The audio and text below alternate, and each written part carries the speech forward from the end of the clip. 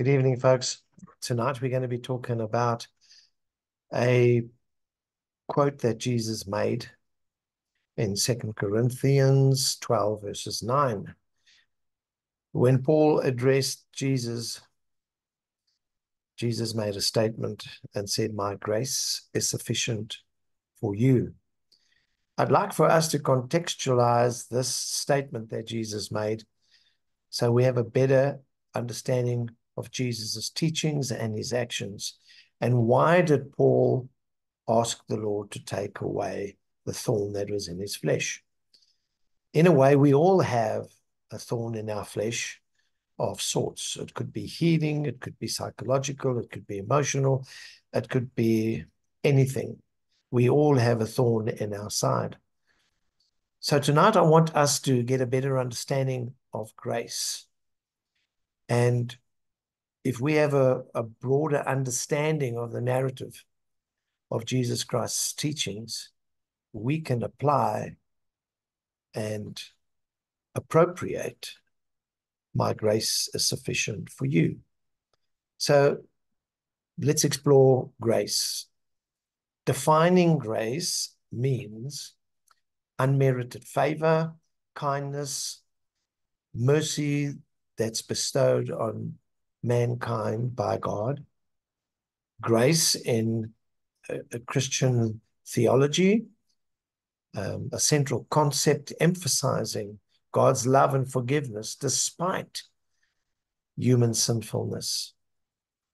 The significance of the statement, "My grace is sufficient for you," we got to look at the background of the statement to get a better understanding. So the Apostle Paul's discussions with his thorn in my flesh and his plea to God for it to be removed. Jesus' response to Paul's plea is, "My grace is sufficient for you." What are the implications of Jesus' response? The emphasis on reliance on divine grace rather than human strength. So let's get a better understanding. We got to understand how that has an implication. So if I go to the Lord and say, "Lord, I have a thorn in my side, won't you please remove it?" And the Lord would say then to me, "My grace is sufficient for you." How would I feel? How did Paul react? How did Paul feel? And I think for us at this stage in our lives, having studied the Bible, it's not for us to rip apart this statement, but it's more aligned for us to be able to get our understanding of why Jesus made the statement. The acknowledgement of human weakness and the need for dependence on God, assurance of God's provision and sufficiency in all our circumstances. Now, if we look at each of those points, we need to know that we are assured in God's word that his provision for us will always be there, and the sufficiency in our daily lives, whether it be healing, whether it be a job, whether it be health, would it be our relationships with our families, with our spouses, with our children, and in a broader sense with the people around us. But I think if we look at this in a different aspect, it's the acknowledgement of human weakness and our need to be dependent on God. So if I have a weakness or a sickness or whatever the case might be, I can learn from this passage of scripture where Jesus says, "My grace is sufficient for you." It means I need to rely on Jesus Christ, irrespective of what my thorn in my side is. So we need to look at the lesson that we can draw from this. Trusting in God's provision and not in our own, or take pity upon ourselves. Learning to rely on God's grace in times of difficulty and weakness. Each one of us, each human being on this planet, and especially God's children, we go through difficult times. We go through times of weakness where we berate ourselves and say, you silly man, you silly woman, why did you do that? Why did you react like that? And Romans 8 verse 1 says, there is therefore now no condemnation to those who are in Christ Jesus. We must remember we are never perfect. We can never be perfect. So humility and surrender to God, recognizing our limitations and submitting to God's will. If we are in a certain state that we are in, whether we are sick with disease or whatever the case might be, or whether we have a certain personality type or a personality disorder, or we have one leg shorter than the other, or we are just different, that should not detract us from total reliance on God and His Word. We need to redefine success in God's Word, shifting our focus from worldly achievements to spiritual growth and dependence on God. Not so long ago, we did a teaching on what is success. Success means different things to different people in a different walk of life. Success to one person means something totally radically different to another person's success. So our worldly achievements really mean nothing because it's a temporary state. Us being born again and in a spiritual realm, we have eternal life in Christ Jesus. We live forever in Christ. That's achievement. That's success. So what I'd like for us to do is to have a look at this as an application in our daily lives, meaning we cultivate a mindset of humility and dependence on God, where our mindset's not about what people think of me or what I look like or what kind of clothes I should wear, what the brand is on my shoes or my jeans or my shirt or anything that I wear. And that's pretty difficult today because everything in the world is branded. I don't think you can really find anything that's unbranded without the logos on everything. But our mindset of humility must be, that doesn't define me. Many people are so steeped in debt because they have to have the right clothes with the brand name. They have to drive the right car with a brand name. They have to live in a certain area with a brand, the name, the area, because everything that they wear and are seen with defines them. But that's not true. The Bible says that's not true. We are defined by our character in Christ Jesus. The Bible says that they will know you are mine by your love for one another. You see, it's all about love. It's all about obedience to God. It's not about the brand names, but it's our mindset, the change of our mindset. We need to be totally dependent on God, not on ourselves. Finding strength and resilience through reliance on God's grace. There are many instances that I can quote. Our reliance on God has to be 100%, not partial. It's difficult for a human being. It depends on your background. It depends on how you were raised. It depends on where you were raised. But we need to dig deep in our hearts and find that strength to rely on God and His grace. Remember, it's not about us. It's about Jesus. It's about His grace that is sufficient for us. It's by His grace we are saved. We've done nothing. We deserve hell, but His grace defines us. Letting go of perfectionism and embracing God's sufficiency in all circumstances. I used to be a perfectionist, and sometimes I still battle. If something's not square, I'll move it till it's square. I'll fix this, fix that, make it look new if I can.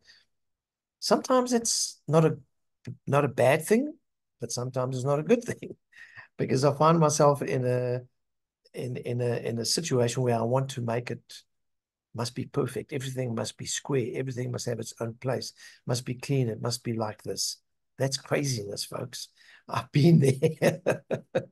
And you might as well say, me too. And we got to look at extending grace to others, reflecting God's mercy and compassion in our interactions with other people. For us as believers, firstly, we need to be able to interact in a godly manner with our brothers and sisters in Christ. We need to be able to act in God's manner to the unsaved, but we also need to show mercy on those because God showed mercy to us. However, on those that say they are righteous but are unrighteous in their actions and their deeds, we need to expose them because they don't wear the true brand name of Christ. We are called Christians because Christ Christians. So when people say they are Christians but are not and deny the power of God, those aren't Christians. Those are deceivers. Reiterating the profound significance of Jesus Christ's statement, my grace is sufficient for you. It encourages listeners and encourages people, family, and friends to embrace the transformative power of God's grace in our lives as well as their lives. The thing we got to understand is we represent Jesus on this planet. We need to be ambassadors for Christ. We are the ones that need to be the Bible to others. And sometimes we don't always have to open our mouths, but it's the way we conduct ourselves that will tell people that we are born-again believers. I think the most important thing for you and me to understand is that by God's grace, we are saved. Okay. When Jesus said to Paul, my grace is sufficient for you, it meant that Paul, no matter what's wrong with you, you are perfect in my grace. And tonight I want to say to you that you are perfect in God's grace. My grace is sufficient for you. It's not about who we are, what we think we are, where we come from, where we live. But by his grace we are saved. Our names are written in the Lamb's Book of Life because we are born again. It's by his grace. And his grace is sufficient for you and for me. Closing with a reflection on, or prayer, the emphasis on gratitude for God's abundance, grace, and provision in our lives. Many of us are blessed abundantly in every sphere of our lives. Maybe some of us are not blessed in this particular sphere or that particular sphere, but we are all blessed. We all have a gift. We all have a talent that God has given us. That's his grace. And we've got to use our talent through his grace to bring him glory. Our reference tonight is 2 Corinthians 12, 7, 9. And there are various theological texts, obviously, and commentaries on the concept of grace and teachings in Jesus Christ. And you'll find that in your Bible. If you study your Bible, you'll see what God's grace is. John 3:16, God's grace. For God so loved the world that he gave his only begotten Son, that whoever believes in him will not perish but have everlasting life. That's grace. John 3:3, when Jesus says to Nicodemus, you must be born again before you can see the kingdom of God. God's grace. When Jesus says, I am the way, the truth, and the life, no man comes unto the Father except through me. God's grace. Because we cannot get to heaven without Jesus Christ. Narrow is the gate and few that find that gate that lead to eternal life. God's grace. Wide is the road and many thereupon that lead to death and destruction. God's grace. You and me, we have a choice, a decision to make in our lives. We choose God's grace or we shun God's grace. We accept salvation and live in it to the full, or we shun God's grace and we live our lives in the world to the fullness thereof. But there are consequences, eternal consequences. Dependence on divine grace is this statement underscores the fundamental Christian belief in the sufficiency of God's grace for all aspects of life.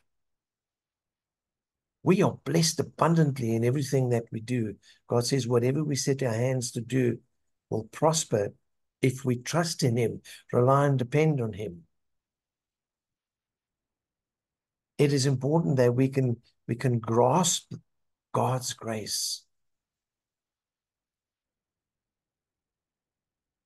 The Christian belief in the sufficiency of God's grace teaches us believers, our born-again believers, to rely not only on our own strength or abilities, but on God's grace. This reliance fosters humility and trust in God's wisdom and His provision. God says we must humble ourselves in the sight of the Lord, and He will lift us up by His grace. Overcoming human weakness by God's grace.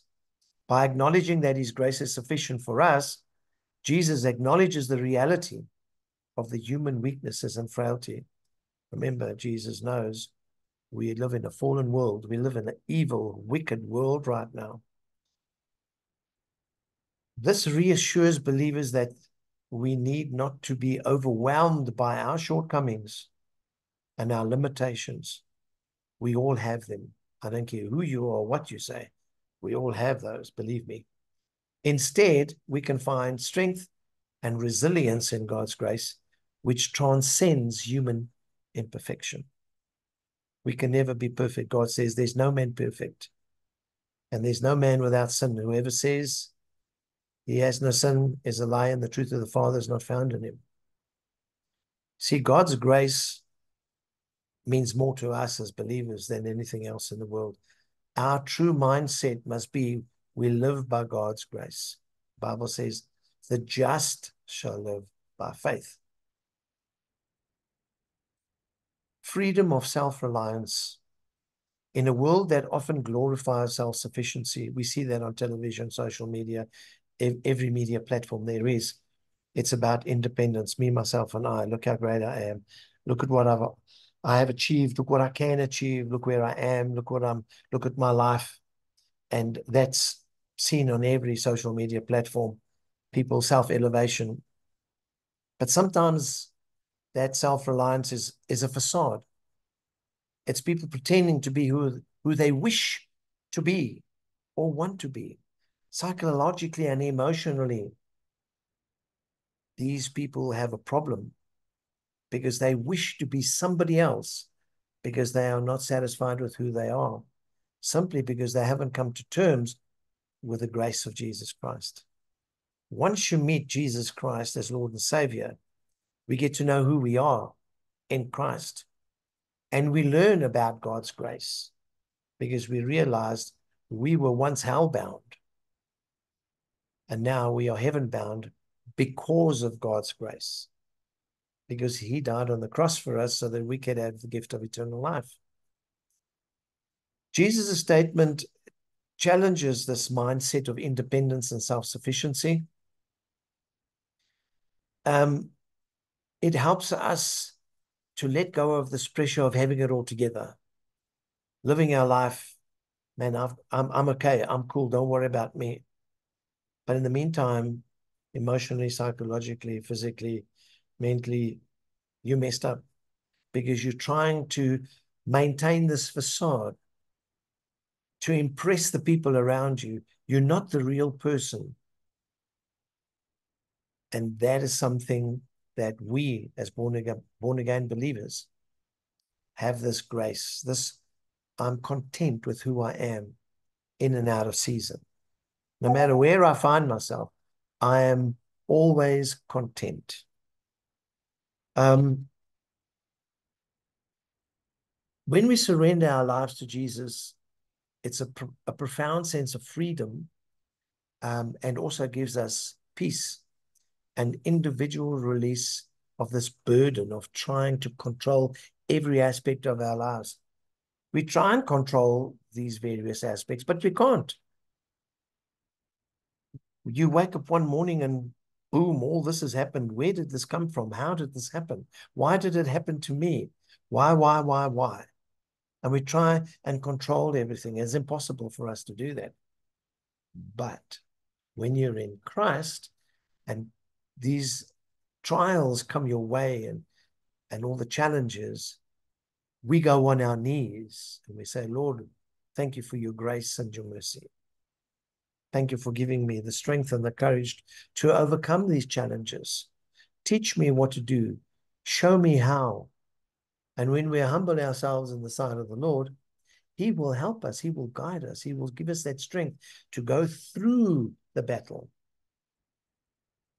Just remember, Shadrach, Meshach, and Abednego, they were thrown into fire, okay, a chamber of fire, because they didn't obey the king's commands. They came out alive. They didn't even smell like smoke. All right? There's a lesson. When we believe and trust emphatically in the total truth, we know we are in Christ. We know we can rely on Jesus to get us through our tests and trials. Embracing divine power is Jesus's highlights the paradoxical nature of divine power manifesting through human weakness. Been there, done that. You go through things in your life, but his divine power carries us. It lifts us up. The Bible says that he takes our yoke. He takes our burdens and he helps us to walk through it. When there's a fight to be fought, we have to walk through it. We have to fight that fight. But we know that Christ is with us. And we come through the other side knowing, wow, okay, I lived through that. It made me feel good. Why? Because Jesus was with me. In the absence of Christ, most people take their own lives. Excuse me, most people can't cope. Most people just give up. They have no hope whatsoever. And that's the thing, reliance on divine power. Rather than viewing weakness as a hindrance, believers are invited to see it as an opportunity for God's power to be displayed.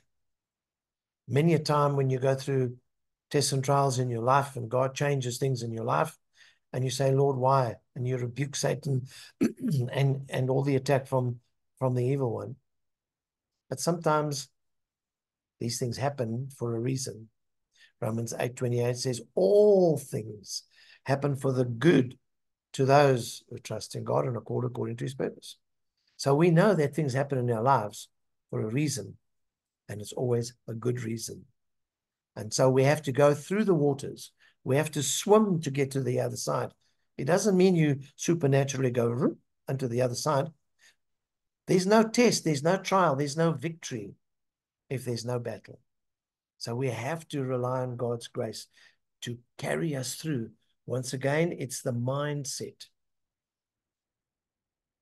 The transformative perspective, ultimately, the statement, my grace is sufficient for you, offers transformative perspective on life's challenges and trials. It invites believers to view difficulties not as insurmountable obstacles, but as opportunities, as an opportunity for God's grace to abound in our lives. If we open ourselves up and say, Lord, I'm going through a torrid time right now. I need your grace. I need your help. I need you to walk with me. And you know what? God will help us. Each one of us have been through that, from a little child to where we are right now. We have all experienced God's help in some form or fashion. when Peter got out of the boat and he said to Jesus, "Can I come to you?" Jesus said, "Yes." And when he walked on the water, he realized, hey, I'm doing a divine thing. I'm walking on water. No man has walked on water. And when he took his eyes off Jesus, he began to sink, and Jesus reached out and grabbed him by his hand. Once again, when we take our eyes off Jesus, our mindset changes. When we look at the problems around us instead of the solution to the problem, God's grace will be with us because we are Christians. We rely on him. Let's not take our eyes off Jesus. Let's not take our eyes off the grace that he's given us.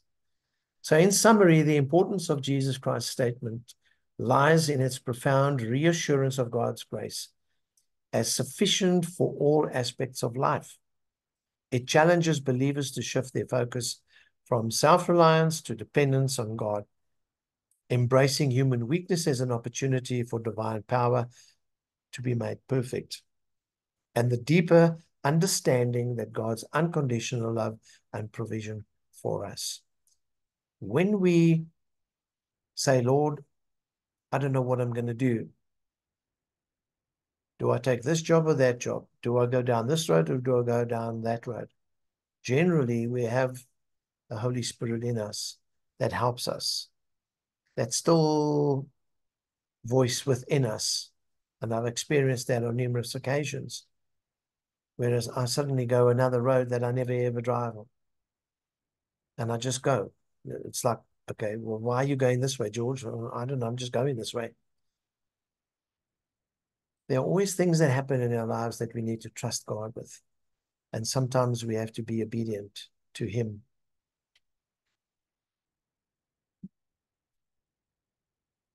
The specific ailment or challenge that Paul refers to, his thorn in the flesh, is not explicitly stated in the Bible.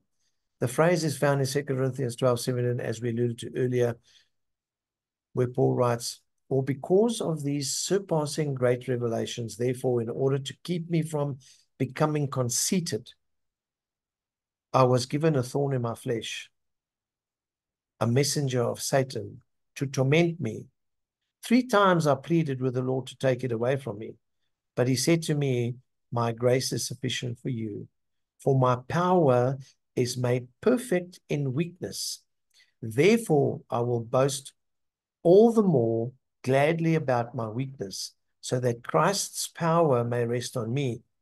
That is why, for Christ's sake, I delight in weakness, in insults, in hardships, in persecutions, and difficulties. For when I am weak, then I am strong." What a powerful passage that Paul gives us. So this language suggests that the thorn in the flesh was a source of physical or emotional suffering from Paul, which he attributes to being a messenger of Satan. Despite Paul's 3 pleas to the Lord for its removal, Jesus responds with that statement, "My grace is sufficient for you." And I think for us, we need to understand, no matter where we are, no matter what thorn we have in our side, no matter who we think gave it to us, always remember, when we are weak, we are strong, because it's God's grace that strengthens us. I love that. I love that that last section where it says, "That is why, for Christ's sake, I delight in weakness, in insults, in hardships and persecutions, and in difficulty. For when I am weak, then I am strong." I'd like to end on that tonight, because I think it's beautiful for us to know that when I'm weak, I am strong, because I cast my cares on Jesus. My weakness is on Jesus. And when Jesus strengthens us, we are strong. I hope this teaching tonight has helped you in a way where you look at yourself and you do some introspection. It's not who I am or what I am. It's about Jesus in me. Remember, Our bodies are the temple of the Holy Spirit. It is Christ that lives in me, and I in him. John 15 tells us this. And so our mindset must change, as I said earlier on. And this week I challenge you to look at the challenges that you're going through with a different lens. Look at it through the eyes of Jesus. Difficult though it may be, but try. Because then we can look at our challenges as, okay, Lord, how are we going to do this? Give me some advice. What do I do? How do I go? We don't have an immediate defeatist's attitude, but we have a heart of victorious ending on our challenges. We become victorious the moment Jesus is with us. We already have a mindset of victory. God bless you, and I hope that this changes your way of thinking, and I pray that God's grace and mercy is with you always. Good night.